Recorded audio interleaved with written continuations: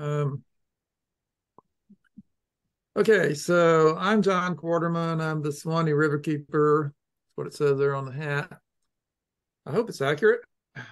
And I do advocacy, trying to keep waters clean in the 10,000 square miles of the Swanee River Basin in Georgia and Florida, including the most populous city in the basin is Valdosta, Georgia, believe it or not. Second most populous is Tifton, and then it quickly goes to depends on how you count it, half in or half not. But Live Oak's in there, for example, Jasper, all sorts of places in Florida. I spend half my time in Florida, half my time in Georgia, and a lot of time paddling a keyboard.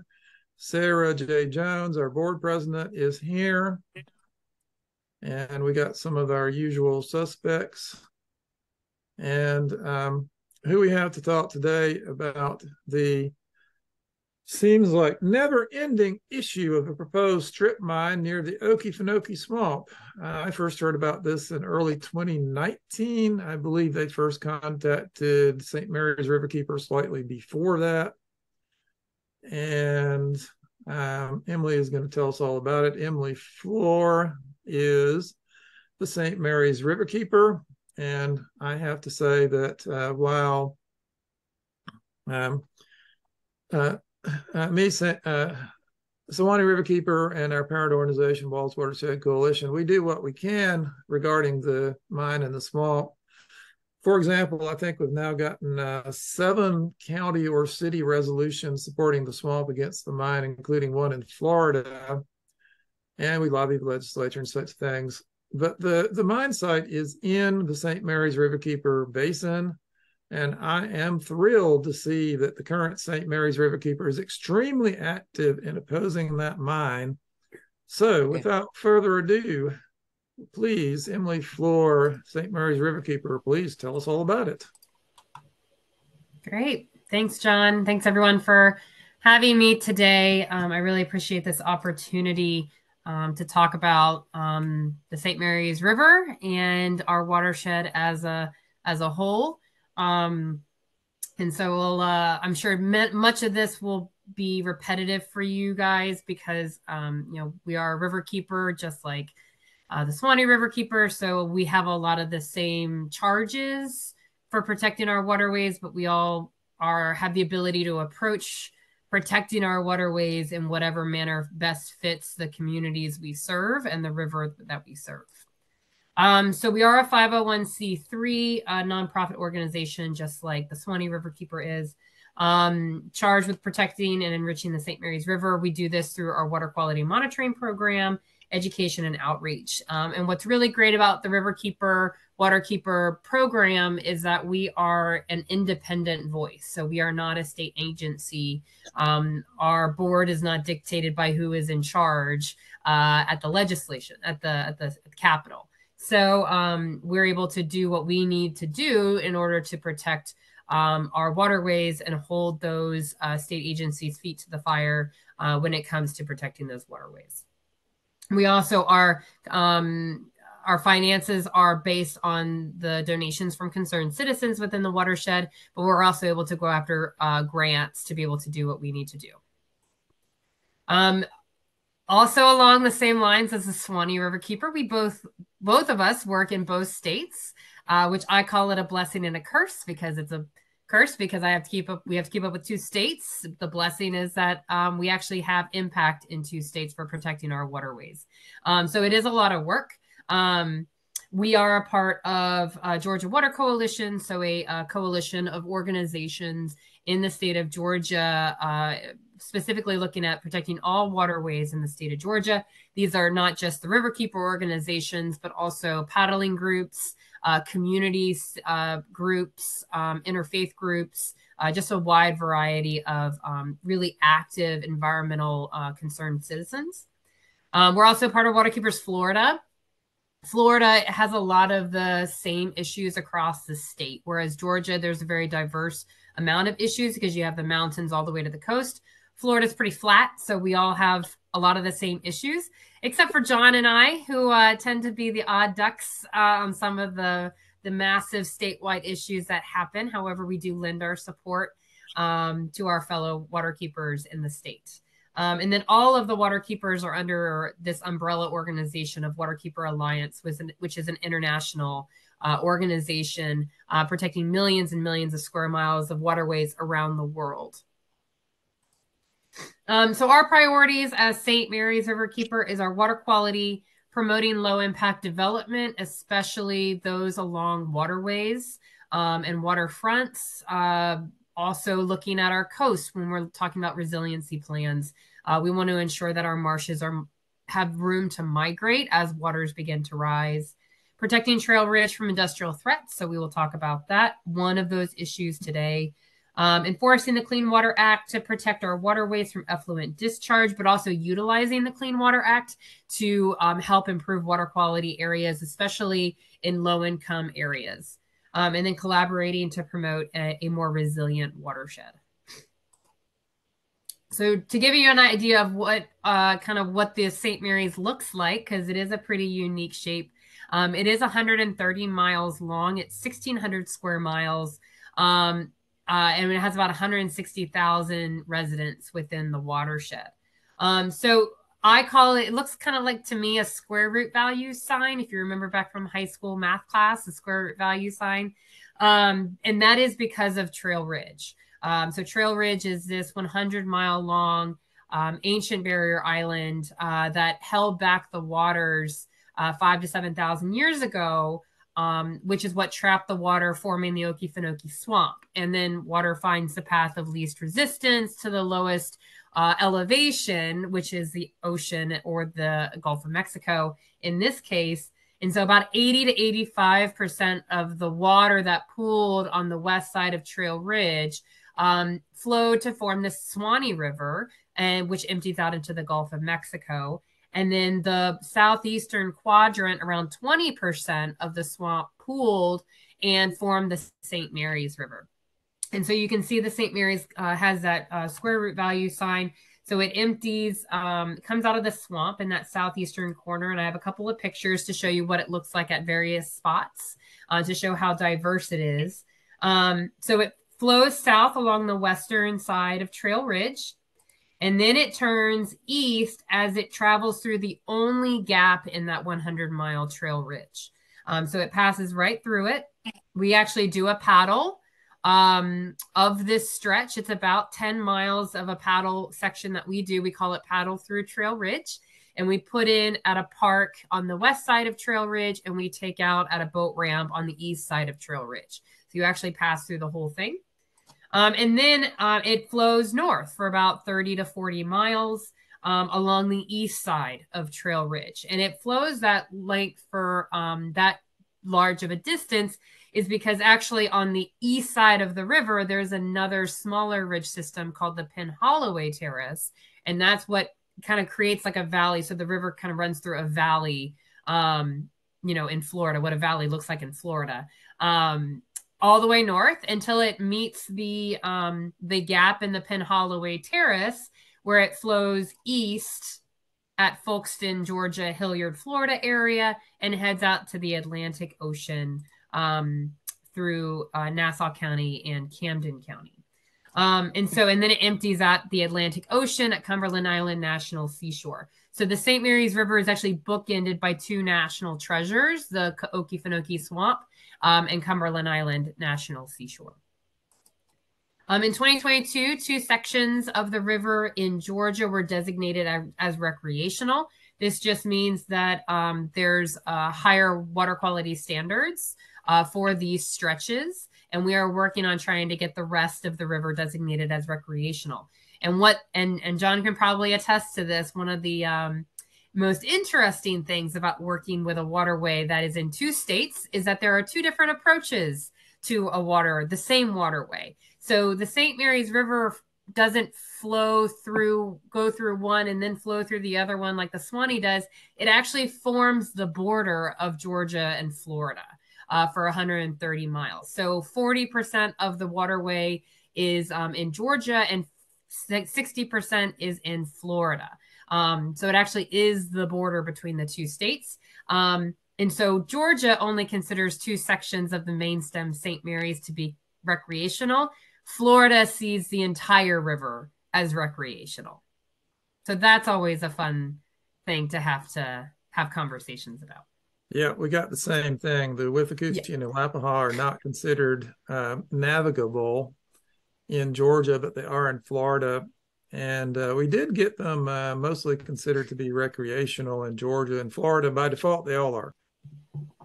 There you go. It's just a strange thing how it works with those political boundaries. So what sets us apart from other river keepers? Again, we can all approach our waterways, protecting our waterways, in whichever way works best for the community, and are the needs of the waterways. Obviously, there are some issues in the St. Mary's River watershed that you won't see in the Swanee, and you won't see in other watersheds in either Georgia or Florida. And so my organization's approach might be a little different than some of the other ones. So we have an extensive water quality monitoring program, which I know most of the Georgia waterkeepers have, including the Swanee Riverkeeper. We do river cleanups. It's one of the things we're really known for, riverkeepers are. Provides that direct impact to improving the health of your waterway. Experiential learning opportunities, paddle trips. We just started doing boat tours on the St. Mary's last year. And we're hoping to have a series of trips from Okie to Ocean. We were going to do it this year, but then EPD opened up public comment, so a lot of things had to get put on the back burner during this time frame. River enhancement projects. This has to do with resiliency projects, and then advocacy and our engagement. So the reason why we're all here to learn about is the mining on Trail Ridge issue. And so this is currently one of our biggest priorities is during the 60-day public comment period for the 3 draft permits is developing our public comment to try to make these permits as restrictive as possible so the mining company does not see a financial benefit to being able to do this and to throw enough wrenches in their system where EPD is like, you know what, there's too much environmental impact. We're not going to make this happen. We're not going to let this happen. So just to give you a visual of what it looks like. So this is what's called a LiDAR map, and it shows elevation. So the more red it is, the higher in elevation it is. And the more purple it is, the lower in elevation. So you can see the ocean plate right here, that drop off. And then right here is Trail Ridge. There's a little gap right here, which is the St. Mary's River flowing through it.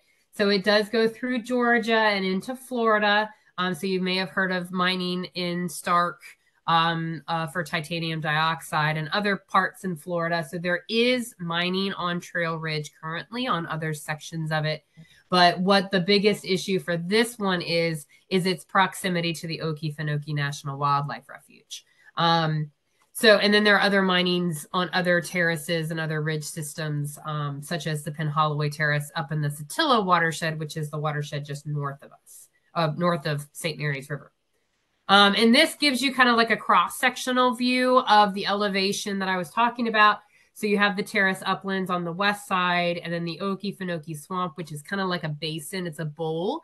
So Trail Ridge formed an ancient barrier island, and then when waters receded 5,000 to 7,000 years ago, it trapped that water, as I was talking about, forming this Okefenokee Swamp, and the water flowed out of it to find its path of least resistance. But you'll see that Trail Ridge is a little exaggerated. It looks like it's really, really high, but it's 50 meters above sea level, and that's around 175 at most feet above sea level. The swamp is around 90 feet above sea level, and you can see the St. Mary's is actually a really is a low point because again water flows downhill. So this gives a good visual. So the mining company's name is Twin Pines. I'll probably just refer to it as the mining company, trying to give them as little publicity as possible. So they are this mining company is an Alabama-based mining company that has no experience in what's called greenfield mining. They've never excavated from start to finish a mining process before. They've always done piecemeals of other mining companies' projects, including one in Florida where they have a consent order against them for mishandling their tailings and actually polluting a waterway. They also have other arms of their mining company. So they have a renewable energy arm, and they are actually under a consent order for air quality issues and fish kills for burning railroad ties. And the community surrounding that company during COVID actually got the burning of railroad ties illegal in the state of Georgia during COVID, which was really impressive. So these citizen action groups really do a lot in ensuring the protection of our air and our water. So, but this map shows you that 20% of the Okefenokee Swamp, the headwaters of the St. Mary's, and where the mine is positioned on Trail Ridge in relation to it. So Trail Ridge at its crest at the mine site is about 175 feet above elevation. And it's a hydrologic divide. So think of just, like a ridge system. So you have a peak at the very top. So when rain falls, it's going to flow to the west to the swamp and then to the east to the St. Mary's. But what is unique about this is that when the water flows to the west to the swamp, it's flowing to the section of the swamp that feeds the St. Mary's. So actually the St. Mary's River is going to be impacted twice by this mine. And they own about 8,000 acres, and their demonstration mine, which they're trying to demonstrate that they are not going to have a negative impact on the environment, and they're going to have a positive impact on the economy of the surrounding communities, and to avoid having to go through the feds and Army Corps for jurisdictional wetlands, they've reduced it down to about 582 acres, around 600 acres of the actual mine footprint. So this is another LIDAR map made by Dr. Rhett Jackson from the University of Georgia. He's a hydrologist there and one of the biggest outspoken scientists, questioning a lot of the modeling and the science from EPD and the mining company. And so he generated this map. And again, orange, red is the higher elevation and purple is the lowest elevation. So you can see Trail Ridge here. You can see the creeks flowing through it. So the creeks that flow out of this mine site to the west side that flows into the Okefenokee, that creek is called River Styx. I think that's appropriately named. Just make sure you take your coins with you. So if that flows to the west to the Okefenokee, which then feeds the upper St. Mary's. And then you have Boone Creek, which flows to the east side to the St. Mary's. So that really just shows you how these creeks are really important in ensuring the health of our waterways. And if we were to show you what they are going to do, this is a 4-year plan. Again, it's just a demonstration mine. So in year 1, they're going to, have their section that they're going to drag line. And then in year 2, year 3, and year 4. And you can see across the street on the east side, there's this additional site here. This is a processing mill plant that's now a part of it. This is an older map. I couldn't find one like this in their revised plan that looked like this, but they have now included this highway here as part of their permitting process because they're actually going to be trucking water from the mine site all the way over here because they're not allowed to discharge any water, and all the mining withdrawal is happening on the big footprint. So just 4 years for this demonstration mine. And they're using experimental dragline techniques for a company that's never greenfield mined before and has a history of environmental issues. So trifecta there, I think.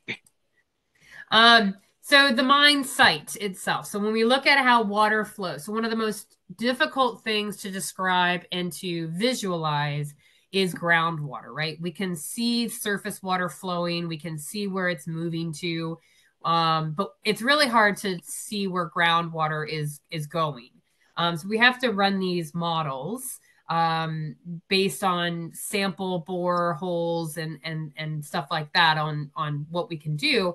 And so the image on your left side of the screen is from the mine company's mining land use plan. And so this is showing the groundwater, the surficial aquifer. So if you were to dig down, it's the water just below your feet. A lot of focus has recently happened with the Floridan aquifer, which is the deep water, the deep well water. And we'll get to that in just a little bit.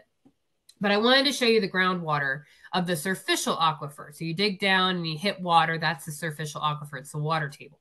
And you'll notice that there are dark blue arrows showing the flow. So you have a peak.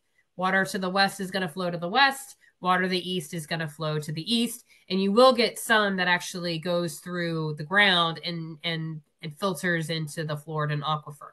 But that's a small amount in this case because we have something called the Hawthorne confining layer, which makes it difficult for water to percolate through. So it's not a recharge area. So the dark blue arrows show the direction of water flow. The mine site's at the very tippy top of that crest. The St. Mary's River is to the right. Okefenokee Swamp is to the left. And you'll notice that the water in the ground follows the contours of the land. So if you have an elevation change, the water is going to follow that same change. And the lowest elevation is going to be your waterways. And so that's when you see water levels in your rivers going up and down. That's your water table. The St. Mary's River is what's called a gaining stream. It means that water from the ground is feeding the river. But when you have a lot of water withdrawal from the ground, you can actually reverse that. And the water will move from in the stream to in the ground. And you'll go from a gaining stream to a losing stream. That affects water flow, which could result in some water quality issues. So one of the issues we have, and these are just a couple of our issues. There are many other ones that we have, but we have limited time and we're still building our public comment. But these are the ones that we have definitely identified and have thought through and have written about. So one of the mining plans is to continuously pump out water from the excavated pit to maintain 8 feet or less of water. And they're estimating that at max, that'll be about 1.1 million gallons a day that they have to pump out. So the mining pit is 500 feet long, it's 500 by 100, and it's 50 feet deep. So it's a 50 foot deep hole. And when you dig a hole, think of like when you go to the beach, right? You dig a hole and water is going to be filling into the hole. It's seeping into the hole. So when you dig a big hole like that, you're going to have the water that's already there. So you have to pump it out. And then you're going to have the water that continuously seeps into the pit. So you have to constantly be pumping water out. And that's what that picture on the bottom shows. And so you have this dewatering of the pit. And instead of water flowing away from the ridge, as it should, it's actually going to redirect groundwater. So some of it will flow away from the ridge, but some of it will actually flow into the hole. And so that's where that seepage rate is coming in. And so you have water constantly flowing into the hole, and you have to constantly pump it out. And that's that 1.1 million gallons of water a day. This is not the Floridan aquifer number, which is 1.44. We'll talk about that in a minute. So the concerns we have with that is the reduction in water quantity to the Okefenokee, which feeds the St. Mary's, and to the St. Mary's to the east. So this is going to reduce water flow, which can exacerbate saltwater intrusion into the St. Mary's River, especially during periods of drought. And I have a couple of pictures later on to show you last year's abnormally dry year. And you'll see how dry it can get, and you can see how fast it can actually flood. So a lot of the issues addressed are for the Floridan and not what's called the surficial aquifer, which is that groundwater directly below your feet. These are the two wells that we'll talk about in a minute for the Floridan, which is the deep aquifer. So that's the concern we have with the seepage into the mine pit and the water withdrawal. Another concern is the Florida aquifer pumping. Now, the St. Mary's and the swamp are not, they have a little bit of Florida aquifer input, but not much. It's mostly precipitation and tributary fed, but there is some Florida aquifer recharge that goes on. And there's some feeding from the swamp and the river into the Florida aquifer. So this is an image that I took from their groundwater extraction permit application, which is one of the newest documents that was uploaded in February. And it shows you these like blue circular looking shapes. And so the Florida aquifer pumping for processing water, they are saying it's going to be a max of about 500 gallons per minute. That's what GPM stands for. And there's 2 of them. So there's 2 pumps that they're going to be putting down into the Florida aquifer. And so these blue circles that you see in the image is what they have stated is their predicted drawdown of the Florida aquifer. What is interesting about it is that they are just showing their project study area. So these are the concentric circles. These should be full circles. So what is the impacts of the drawdown of the Florida aquifer going to have, not just on their 8,000 acres of their proposed project study area and the Okefenokee swamp, but the St. Mary's, the surrounding communities that all live off of well water, and does it reach into Florida? So it's an incomplete circle of impacts. They are just concerning themselves with their project area, which they own property for, that no one resides on. But what is that going to do to the city of the town of St. George and the people that live off of well water? So that's one of our issues that we have. They're going to get sick. Or they won't have water. So, you could have water quality contamination issues if there's, runoff and there's a lot of legacy contaminants in Trail Ridge. You could have that. Thank you, Lisa, for making that point. And then, during periods of dry times, sometimes these people's wells, whether they're deep or they're shallow from the superficial, their wells go dry. And so what's that going to do to being able to provide water for their family? Or there's a concern for people that have cows that have to do their own hay making. So, what's that going to do for their livelihood? They're not even aware of it, more than likely. So actually, the people that brought this to my attention are the residents of St. George. Oh, this is one of their biggest concerns. And when I saw this map, we're like, where's the rest of the circles? Where's the rest of the circle? Where are the wells in St. George? How far out does that? And this is just after 1 year of pumping. They do it after year 2, after 3, after 4, and then 1 year post mining. So there are 5 other maps like this. And what about the Cherokee of Georgia site, which is between St. George and the mine site? Correct. So this is something that I think has been not being discussed when it comes to the Florida aquifer. A lot of the focus, of course, is coming from the feds stepping in to their jurisdiction of the federal waters of the Okefenokee swamp. But this water withdrawal from the Florida and the superficial can impact the public health of the surrounding communities. And depending on how large those circles are, can it reach into Baker and Nassau County, Florida's?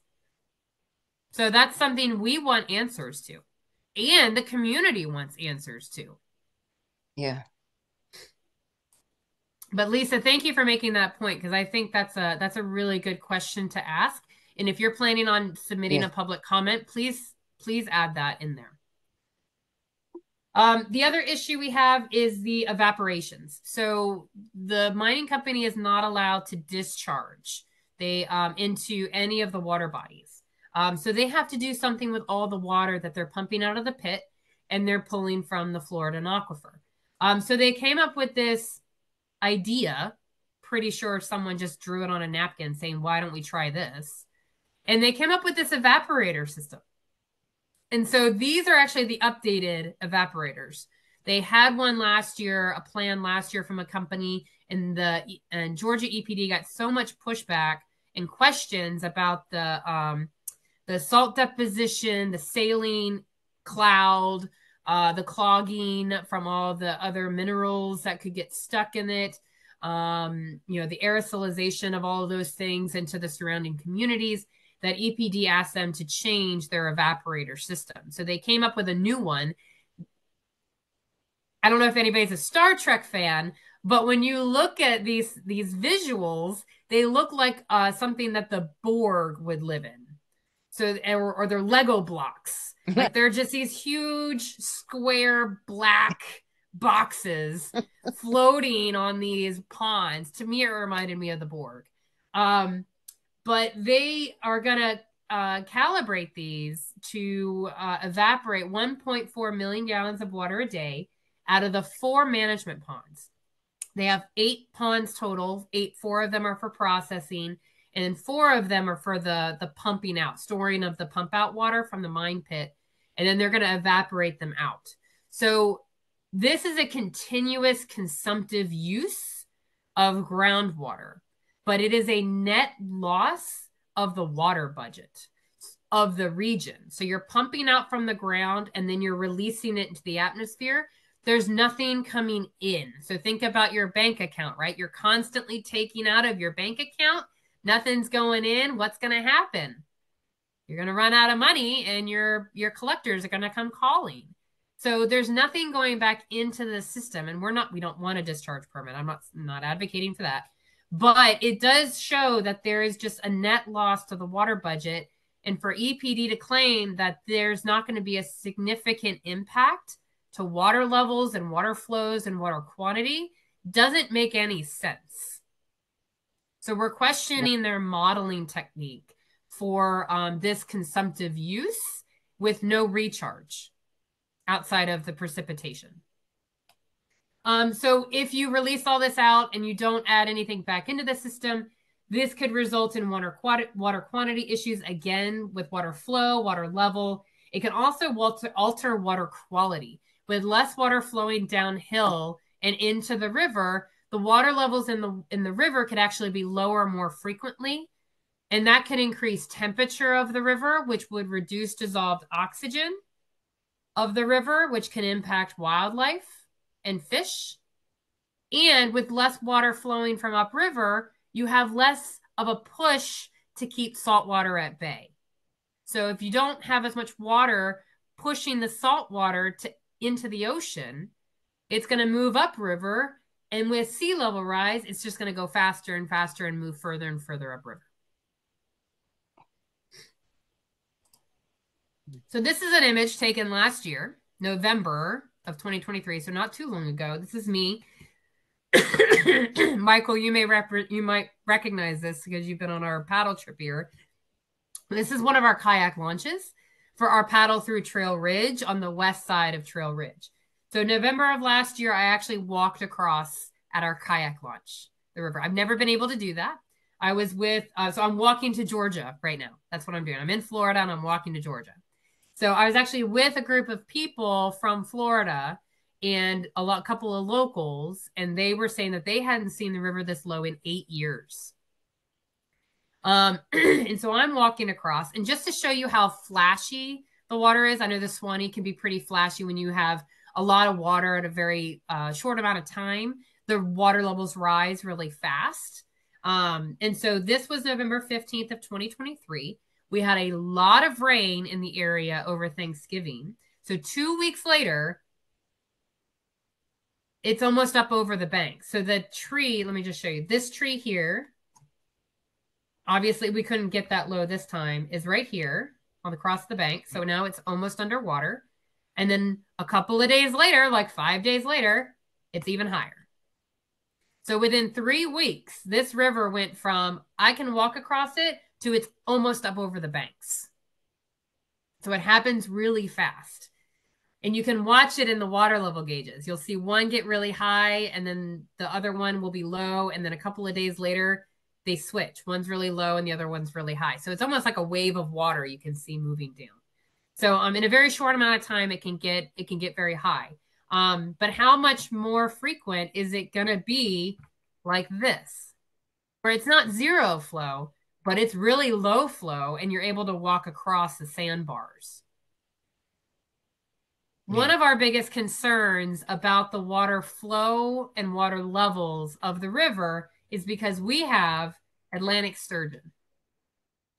And 7/8 of the river are considered critical habitat. And so this is a sturgeon, a juvenile sturgeon that I was on a trip with the Fish and Wildlife Service on their annual sampling trip. And we caught a 2-year-old Atlantic sturgeon. Up until about 2014, we thought Atlantic sturgeon were extirpated from the St. Mary's River, which means they no longer are there. In 2014, researchers from the University of Georgia were on the river sampling, because they did it every 3 years just to check. And they caught a sturgeon. They caught a 1-year-old juvenile sturgeon. And what's really great about sturgeon, y'all may know it because y'all have Gulf sturgeon, is that they are home spawners. So just like turtles return to the same beach that they were born on, sturgeon go back to the same rivers that they were born in to spawn. So if you catch a 1-year-old sturgeon in the river, you know it was born in that river. They are born in fresh water. The parents lay the eggs on hard substrates, mostly limestone outcroppings. And then within 5 to 7 days, the eggs hatch. You have little baby sturgeons swimming around, getting preyed upon. They're growing big and strong. By the time they're 1 year old, they head to the estuary. And they live in the estuary from year 1 to year 3. So they are not in the ocean yet. Once they hit about year 3, year 4, they head out to the ocean. So if you catch a 1 to 3-year-old, you know it was born in that river. And so this one was born in it. So that's how they confirmed and verified that the sturgeon are still spawning in the St. Mary's River, even though they hadn't been caught or seen in years, which was amazing. So the first year that I went out with Fish and Wildlife Service, we didn't catch any. We caught a lot of gar. And then the second year we went, they caught 2 last year, and I just happened to be on the boat when they caught this one. And so I started asking questions. So I was like, okay, well, where do they spawn? Well, we don't know. Okay, when do they spawn? Well, we don't know. Well, what's the population size? Well, we don't know. So there's no answers to any of these questions. And so St. Mary's Riverkeeper has reformed and re-energized the Sturgeon Study Committee, which is made up of state agencies, federal agencies, local organizations, NGOs, to study the critical habitat of the St. Mary's River for sturgeon. And so far, Fish and Wildlife Service has done a side sonar scan of over 100 miles of the St. Mary's. Georgia EPD is completing their river survey of the critical habitat to build these models, these water quality models, these hydrodynamic models, to determine water flow, water quality, water flow modeling, to determine, the critical habitat of it, to get a better understanding of it. These have all been done in other rivers in Georgia, but not the St. Mary's. And so this is now being done. And so we're just trying to understand the habitat as a whole, and what needs to happen to ensure that this genetically distinct population of endangered Atlantic sturgeon are protected. And so what I mean by genetically distinct is that these are St. Mary's sturgeon. They're not Satilla. They're not Altamaha. They're not Savannah. These are genetically different from all of those. And we have no idea how many reproducing adult sturgeon there are of this genetic type, which is pretty wild to think about. And so when you're contemplating a large permit like this, a large project such as the mine, and you don't have these answers to these questions, how can you issue the permits? Yeah. So what was really cool is I put this picture up on our Facebook page after we caught it, and one of our supporters sent me the picture on the far left. These are sturgeon caught 40, 50 years ago on the St. Mary's. and they're the length of a truck bed. And there are 2 or 3 of them. Wow. So before the Endangered Species Act came in and protected and eventually protected all sturgeon species, you used to be able to catch them for their flesh, for caviar. We almost hunted them to extinction. And then, of course, we had development along waterways, which impacted water quality, water flows, salt water, all that kind of stuff. So we are concerned about the impacts of this mine on the critical habitat for the continuation of the St. Mary's River sturgeon. But we got a good team of people working on studying the river to be able to answer those questions. So what is the future of this? We're in this proposed mine draft permit period right now. And to John's point, it is never ending. I've only been on the job for a little over 2 years, and I know I'm exhausted from it. So kudos to those that have been a part of this since the beginning. But what has happened is that this proposed mine is just the beginning. EPD will state that we can't look at the cumulative impacts because they haven't asked for permits for anything else. However, the mining company is now on record for saying that they will be seeking permits for future mining on their land. So their current permit boundary for this proposed mine, for these permits, is 820 acres. Again, it expanded because it now includes a section of Highway 94 and the mill just east and across the street. The mining, sorry, that says Ming footprint. Mine footprint is about 582 acres.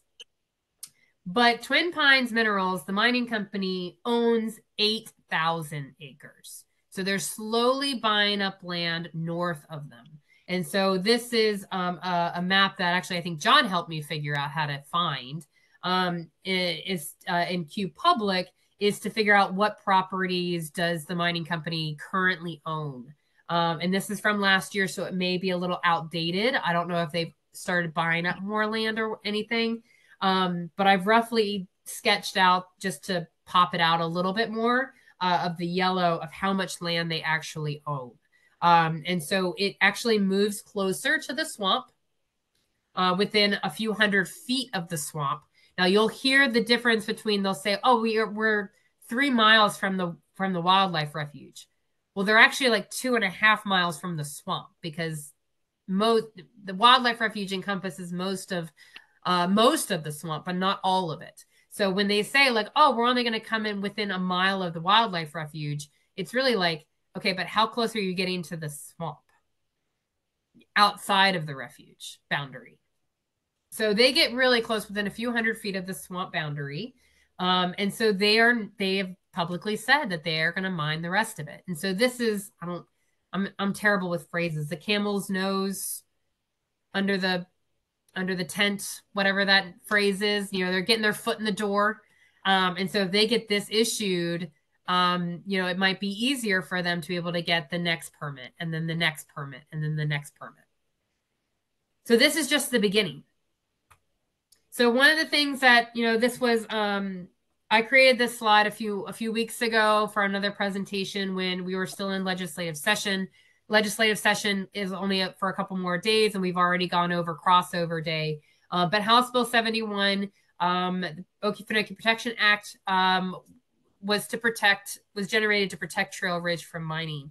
So this was just the information if people wanted to contact Speaker Burns. It's not going to get a committee hearing at this point.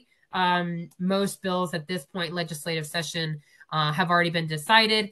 You can have last day signings from the governor like we did last year for fishing rights on waterways. But we're not confident, because House Bill 71 didn't even get a committee hearing this year. So we don't think it's going to pass this year, but there may be a new version next year. So just keep your eyes on that and put pressure on your local representatives to sign on to that and to get that into committee. Support your local Riverkeeper. Y'all already are probably supporting the Swanee Riverkeeper. As that mining moves north, it will start working its way into the section of the swamp that feeds the Swanee River.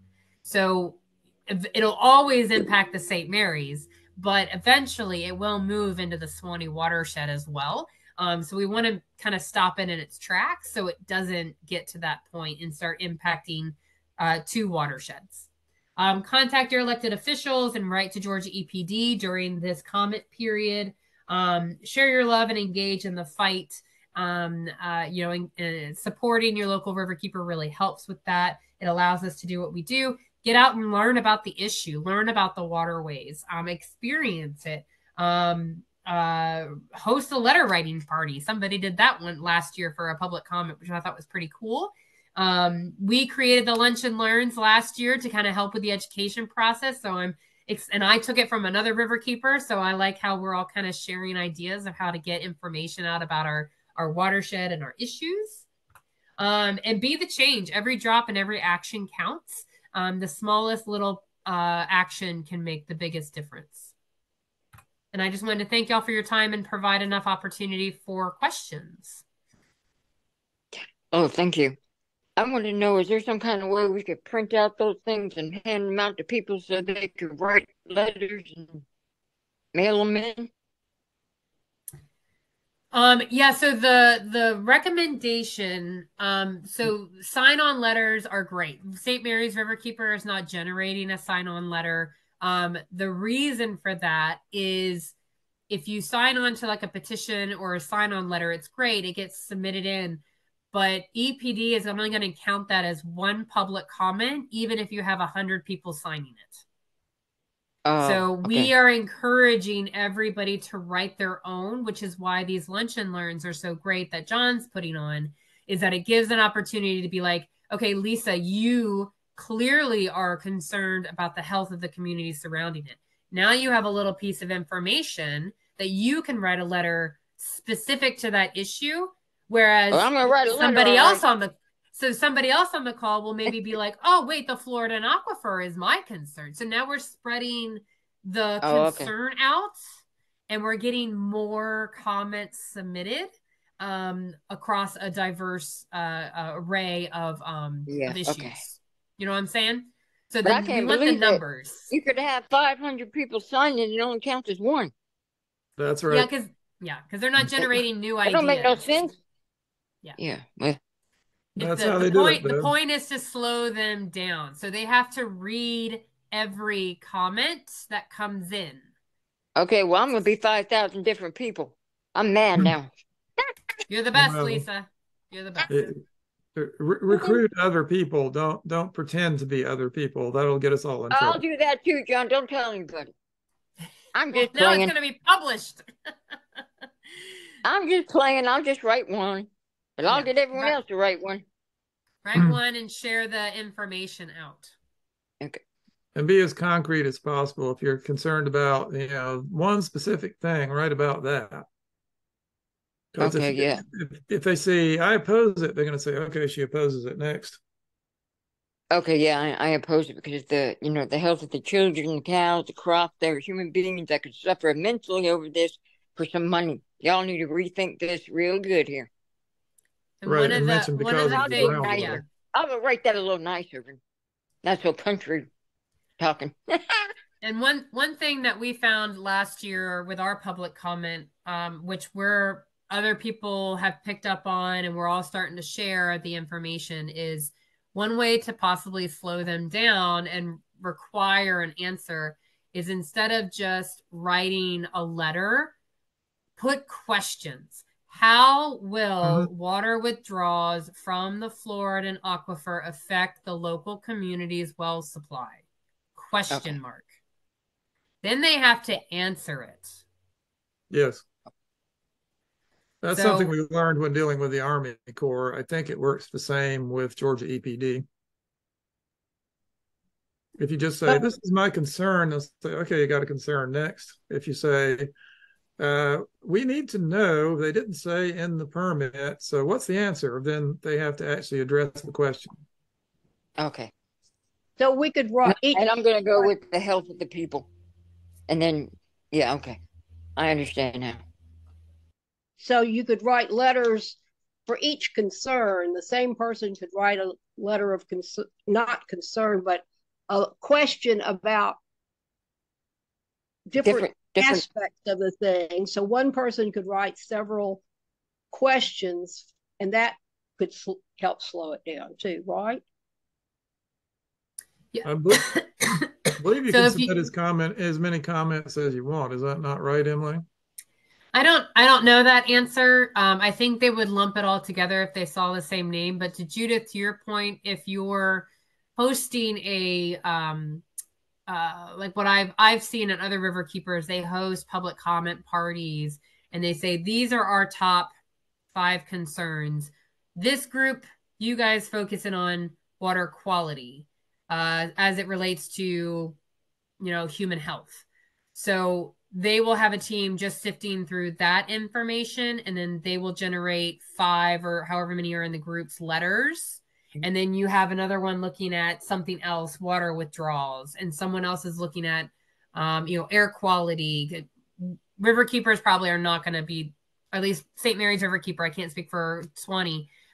We are not going to be commenting on the air quality because we're a water organization. I understand deposition and all that kind of stuff, but we're focusing our energy on the surface mining permit and the groundwater withdrawal permit. So those are the 3: surface mining, groundwater, and air quality.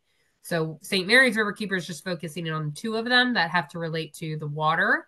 And so when someone asks, I have this concern, what should I focus my letter on? Then I can direct them to a place, and then someone else may do something else, another topic. So if you wanted to do a letter writing party, you can kind of spread the wealth out and you get more numbers of comments submitted by different people. Well, does that answer your question, Judith? Yeah, that partially answers the question. I don't do the rivers and stuff, but my children do, and I'm very concerned about about our world. My sister was very involved with the water wars at St. Petersburg, Pinellas County, and the drawdown of the well fields and stuff like that. And she went through so much trauma that we just all kind of backed off after. And she died 3 years ago, but so I guess all of us are starting to reach out again. And there were so many things that she learned through that about what an individual citizen could do if you just hang in there. And I have great concern about our aquifers and just our whole surrounding. I don't know how to express it, but sometimes it's just overwhelming. And so I'm learning. And I'm a healthcare professional too, so I'm concerned. Oh boy, your poor brain. Health-wise, and we have all of our own concerns with, like in dentistry, they've disconnected the mouth from the rest of the body, and we're trying to get it reconnected. So I work that way too. So we do what we can. Right. Yeah. Swanee Riverkeeper is probably not going to say much about air quality either, but individuals, please feel free. If you're concerned about air quality, put something concrete in there, preferably with a question. We did try doing air quality related to the Sable Trail pipeline, but it's always difficult if you're a water organization, but individuals don't have that problem. So look at that Azalea Festival. That forum we had is a good way to get more people. We gave that forum to about 5 people, and they may mail it in. That's the one you're talking about. I'm not sure what you're referring to. It was for the mining, but we had the papers there so they could fill it out and send it in. Not sure what you're referring to, so let's talk later. Okay. I've got a question. Emily, sometimes when you're doing sending in letters to politicians and so on, you need to be established as a stakeholder. Is there any is there any limit on who they're listening to in terms of whether you live in the watershed or in the county or so on? No, so the mining public comment last year brought in public comments from around the world. So they do like to see the connection to the swamp. So just by stating something like, I'm a frequent visitor of the Okefenokee, I live downstream of the Okefenokee, that kind of thing to make the connection is important, but it's not, they won't throw out the public comment if you are from a different county and in a different state. We're trying to get Florida to engage in some capacity of this issue because it will impact a Florida waterway. But up until this point, Florida has kind of turned a blind eye to it, saying it's not our waterway, it's not in our jurisdiction. But from what I'm seeing is that there is some interest now in understanding the impacts to Florida, especially from the aquifer side of it. So no, there's no limitation. But if you want to throw in there, like I live downstream from the Okefenokee on the Swanee River and I frequent the Okefenokee, these are my concerns for my future experience of it, that kind of a thing. Great question, Thank Heather. you. And Heather, Yes. Are you the one with the tree farm? Yes. So there are a lot of concerns have come up about, the salt deposition and the aerosolization of the salts that have to do with surrounding tree farms. So I think your perspective as a tree farmer and a conservationist might be a good angle to take. Yeah. Is there Where is your tree farm? data on that, evidence, or a clearly laid out, scientifically based position on that?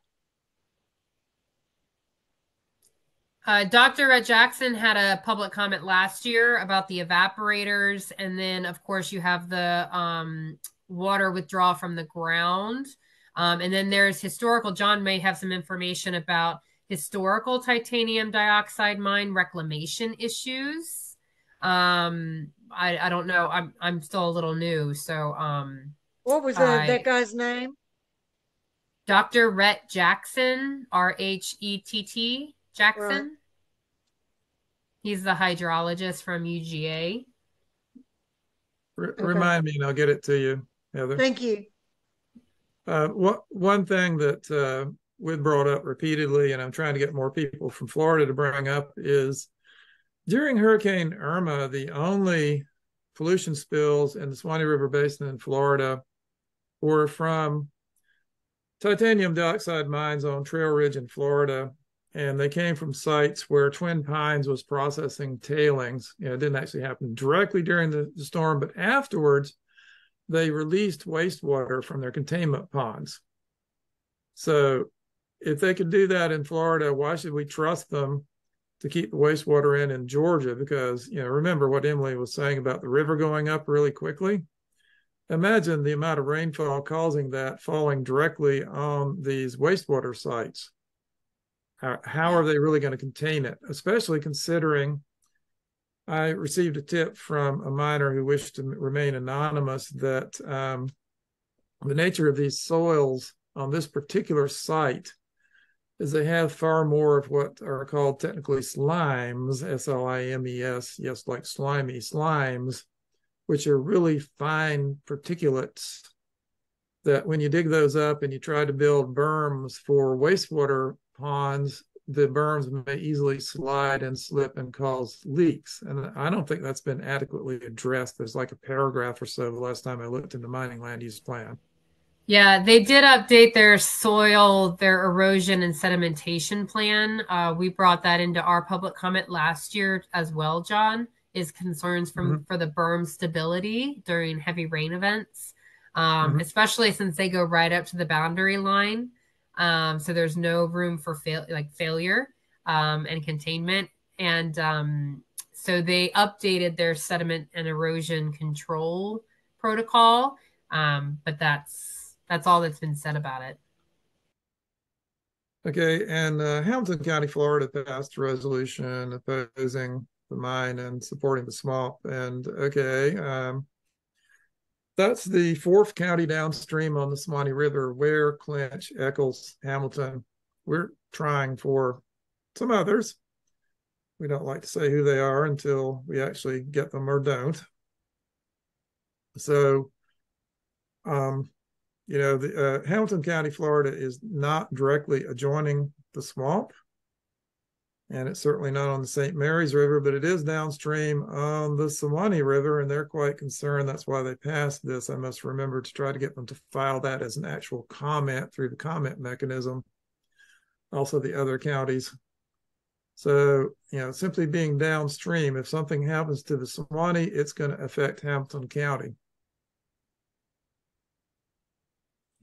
And of course, the Floridan aquifer, they drink from the Floridan aquifer and the surficial aquifer just like all the rest of us. My main concern is when it comes to mining, using the water there, and bottling south in the springs. How long is it going to be before the aquifer is infiltrated with salt water? Not only that, sturgeon, is there a way that we can pause the progression of the mining until we actually finish finding out on the sturgeon about their spawning rituals and how many are there? Well, these recent county resolutions recommend I believe, 5-year moratorium on all mining. I don't know that we'll get that, but it could happen. Also, you may not be aware that, well, you probably know, Sarah, you've seen it on our testing committee, but only about a month ago, there was a wastewater spill from a mine upstream from the Santa Fe River in the Swanee River Basin. So, it's still happening. Why should we expect it's not going to happen in Georgia on this site? And that wasn't by Twin Pines. That was by Chemours, who should know better. Did they ever complete their statement of that spill? It seemed to end abruptly. No. Huh. We should probably query FDEP to see if we can get any more information out of it. And while Chemours claims there was nothing harmful in the wastewater, how do we know that? Where's their test results? Do they have test results? Did FDEP require them to take water quality tests? They should have test results to even make that statement. They should. Do they? We should try to find out. In our copious spare time, maybe we can get some of our Santa Fe River people to help file the requests. Sarah, to your point about the sturgeon, though, you are correct. They should be waiting until results are found, and they're still compiling. They're still trying to get the rest of their data. Georgia EPD is. Fish and Wildlife Service has conducted their survey, but now they have a next step that they need to take. So they're really in, and then this doesn't even tell us when the sturgeon are in the river. These are just trying to identify potential spawning grounds in the St. Mary's. So we don't even know when the sturgeon are in the river spawning. And so that takes genetic testing of water. And so that has to be done by a researcher. And that hasn't been done because you got to have funding to be able to run those tests. So yes, it should be completed before all of this is being decided. Yeah, not to mention that entire area is a wildlife corridor that goes all the way up and down the East Coast. Uh-huh. Yeah, and that's one of the big concerns about the light and the noise is bird migrations. And so there has been a lot of so if birding is your thing, that might be something you might want to comment on. They have a couple of documents to address those. So if you want to reference what their documents say and how they're trying to answer your questions. But if you're a birder and you're concerned with that birding corridor, read the noise and the light documents and then comment on that. Could be an avenue. We will not be doing that, of course, but y'all can. If you want to see all the documents, just Google for Georgia EPD Twin Pines. They have a web page that links to all of it. Mm. And you can choose some subset. You don't have to read every single document. There's a lot of them. And you can send to Twin Pines-comment at I can't remember it off the top of my head, but if you do what I just said, it has the comment address. It's an email address. You don't have to do anything more than just send email to get it to them.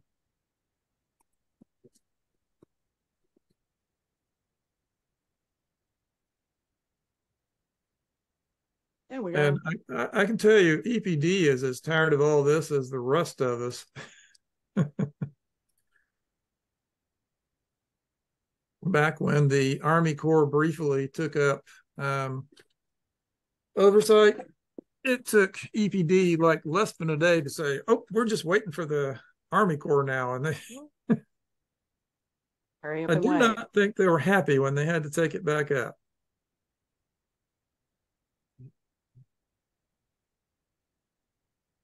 But it's Twin Pines. I put it in the chat, John. Yeah. Good. twinpines.comment at dnr.ga.gov. The party line from EPD and from most of the Georgia legislators is we have a process, we're letting the process work its way out. Okay, that's fine as far as it goes. The process, however, is broken. There is a bill in the legislature. I haven't checked lately to see did this one go anywhere, to make it possible for EPD to examine the past history of applicants for permits, including in other states, and to reject the permits if they find bad actors. If that had been law, this never would have happened because of the track record of these people. So that would be a good thing. It's pretty late. And it's also broken in the sense that multiple Georgia legislators have told me, well, you people haven't proved it will harm the swamp. That seems totally backwards to me. They should have to prove it won't harm the swamp. Now, the miners claim to have done that, but as Emily has pointed out, many professional hydrologists and others don't believe they have.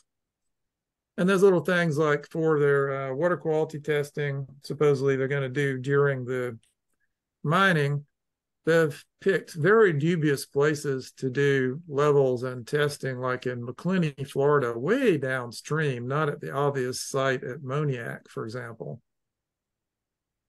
And EPD is just backing them up. EPD has their own hydrologist who did a study months ago, and EPD's response to almost all comments of that sort is, we're sticking with what our hydrologist said.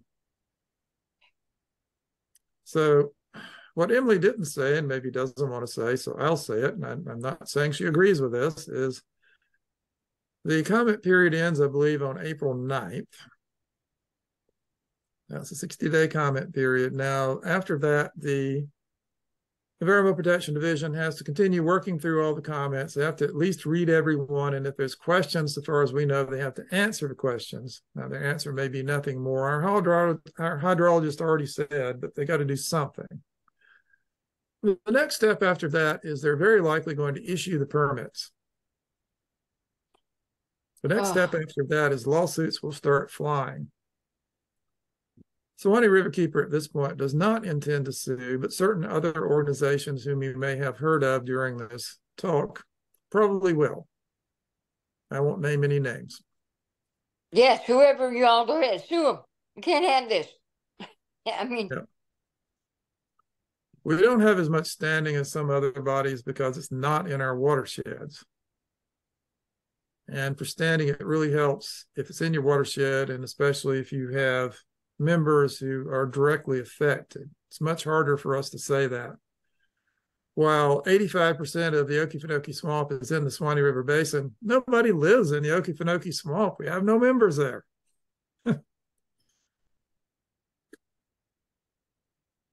And we have members, of course, downstream, for example, in Hamilton County, Florida, but that's more difficult to use as a basis than if you have members and, if it's in your watershed. So, yeah, I love that Okefenokee. Took my kids up there all the time growing up. Mm-hmm. Now, it does help that the U.S. Fish and Wildlife Service has weighed in saying that they are asserting federal water rights for waters that flow into the swamp. If nothing else, that should be very interesting to include in any lawsuit. I sure hope Fish and Wildlife Service sues the state and the miners. I don't know. I'm just guessing they might.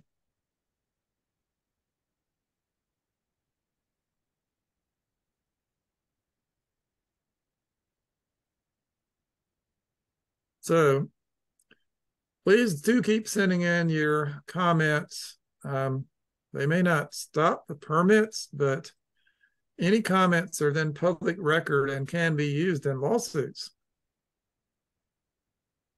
And they have to answer the questions by April 9th, you said? April 9th is when the comment period ends. Then they will continue working through addressing the comments. Oh, okay. We don't know how long that can take. For the previous comment period, it took, 9 months, I think? Yeah, and they had 75,000 comments come in. Right. Ooh. Which has got to be the most for any mine ever in the state of Georgia, possibly for any permit at all, any kind. Yeah. And while nothing's going to happen in the state legislature this year, next year, perhaps something will, and all of these comments will help influence that as well. Yeah. And continue trying to get resolutions. Right.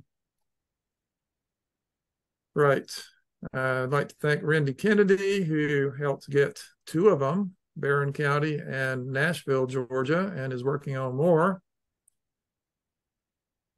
Because state legislatures definitely pay attention when they see resolutions from counties and cities. And by the way, the Georgia Municipal Association also supported HB 71. That's the so-called Okefenokee Protection Act, actually the Trail Ridge Protection Act. So that's significant. So keep up the pressure. It may not stop the permits, but it could be useful. Any comment could be useful in a lawsuit, and every comment helps the possibility of getting better legislation next year, which at the very least could stop further mines. And given that, as you've heard Emily say several times, these permits are for a demonstration mine. If they get their foot in the door, their camel's nose under the tent, whatever you like, then they're almost certainly going to come back and say, well, that's a precedent. Now we should continue mining the rest of our property. And even worse, directly north of their property is a much larger tract owned by somebody who's repeatedly said he'd just love to mine it. So if they get their foot in the door, it could expand rapidly, but potential. Where's that? Fargo? Excuse me? In Fargo? No. We're talking north of the mine site. It's going closer to Folkston. Oh, okay. Over on the Fargo side, this is something that will be in our comments. Many of you are aware of the humongous phosphate mine in Hamilton County, Florida. That's the miners say they're going to close that in less than 10 years. They do not say they want to stop mining. The same deposits and continue east across the Suwannee River into Columbia County. One of our members has been warning about that for like 5 years. The same deposits also continue north across the state line into Lowndes, Lanier, and Eccles County, Georgia. There was a study in the 1960s which did test wells, and 2 of the most promising test wells were next to the Suwannee River, right next to Fargo and slightly downstream. Now, back then they said this is not economically feasible, but mining methods have changed greatly since then. What wasn't economically feasible then could be now. This is why we recommend protecting the whole swamp, not just Trail Ridge, because I, for one, don't want to see phosphate mining next to the Suwannee River in Eccles County or Clinch County, Georgia. No.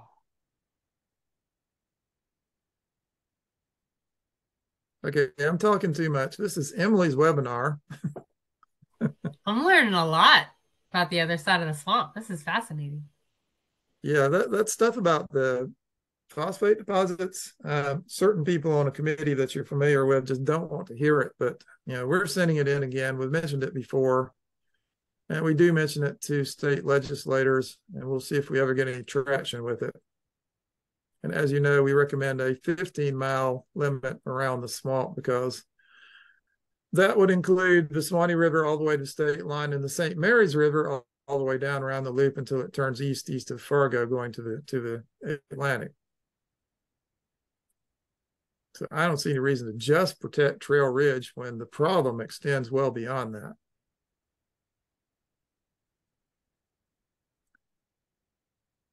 All righty, well, I'd like to say this has been very informative, Emily, and I much appreciate you doing this because, your watersheds are ground zero for this stupid mine.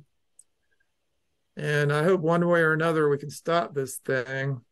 For all I know, the fish and wildlife crimp may make it hang fire for so long they give up. Or if we get legislation next year, they probably won't have started by then. Maybe that could make it unattractive because they can't expand.